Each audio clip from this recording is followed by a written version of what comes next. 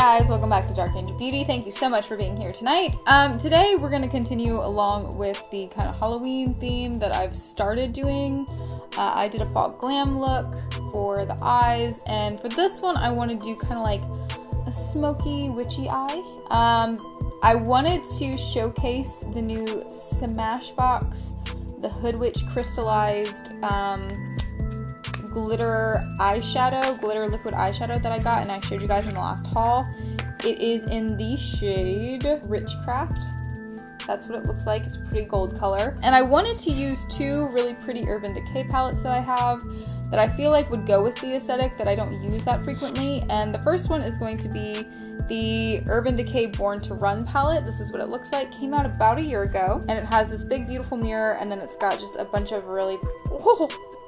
Oh, that was bad. Oh, yikes. It has a bunch of really pretty different kind of fall-like shades, a lot of glitters, a lot of mattes as well. So I think there's some good stuff to work with this palette. And then I also wanted to use the Urban Decay Troublemaker palette. This is a much smaller palette, but once again, it has a lot of really pretty fall colors, both in mattes and in shimmers. So without further ado, you guys can tell I've done pretty much everything else for my makeup. I even have my eyeshadow primer on, so we're just gonna jump straight into the eye look. And I'm gonna start off with Baja, which is the really nice kind of pumpkin-y orange shade in the Born to Run palette. And for Baja, I just got like a really nice fluffy blending brush, and I'm just gonna go on the outer corner.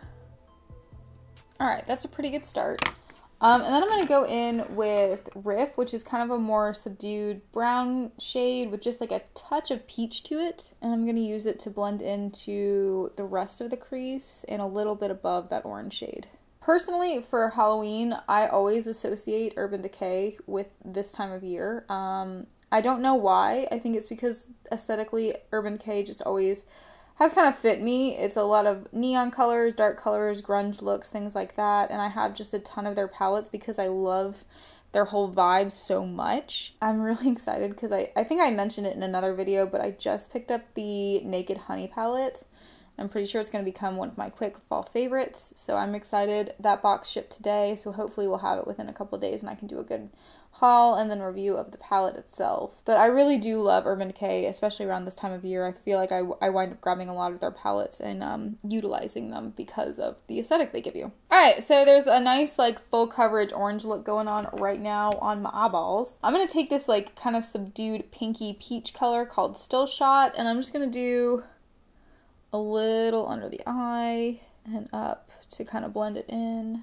And then in the Troublemaker palette, I'm going to go with Bailout, which is the very nice, almost cream colored shade that's up at the top, and I'm going to use it to blend into my brow bone. And then with the, with a nice like tight outer corner brush, I'm going to go with Relish in that same Troublemaker palette.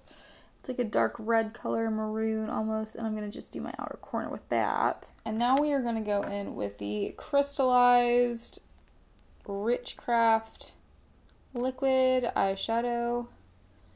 I'm just going to do a little bit. Wow, that's actually super pigmented. On the eye, it's actually appearing better than it did on my hand when I swatched it, which I'm kind of surprised about. I figured it would be the same type effect, but it seems to be applying super, super nicely here. That's really pretty. I hope you guys can see how pretty that gold turned out, because I'm actually very impressed. It's not that I was expecting bad things from this collection, because everything I've purchased so far from it has been just absolutely like earth-shattering. Like I just didn't expect it to be as great as it is. But when I swatched it on the back of my hand, it seemed like the glitter was a little bit sparse in certain areas, and it just didn't pack very well, and I had to wind up like kind of tapping it in with my finger. And I didn't even try and do that with it on my eye, and it's just really doing a great job. You know, originally I was going to do a smoky eye. It did not turn out smoky at all. It's actually the complete opposite, but it's really pretty, and I was gonna do a nice cat eye liner on top of it as well because I've enjoyed doing the eyeliner lately, but I really am enjoying the aesthetic of the eye look without that.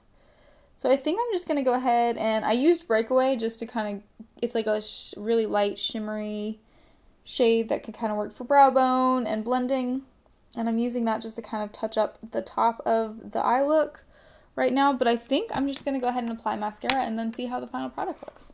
Okay, so this is the final look. It's not super like complicated or out there. It's kind of just a really nice subtle fall eye look, and that's not what I was going for. I think I said at the beginning it was going to be a smoky eye. I just did not choose colors that made it a smoky eye, so it's more of like a reddish gold orangey pretty day-to-day eye look, and I'm pretty happy with how it turned out. It was not hard to do, really quick. I'm actually really impressed with how the crystallized liquid eyeshadow appeared on the lid, just because of the way I swatched it and how I swatched it.